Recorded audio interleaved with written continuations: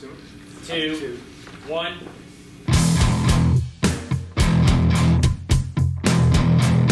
And I said, why don't we take all the guitars across the U.S. in a bus? He is musician Rob Chapman. He is owner of Chapman Guitars, Rob Chapman. Just really inspired me to play guitar more.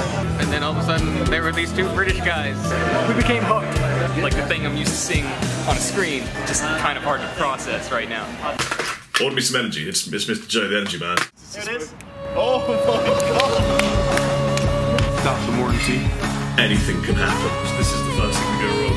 We have a big problem. Great tour, great people. Location 5 Avenue, 34th Street. Wow. Yeah.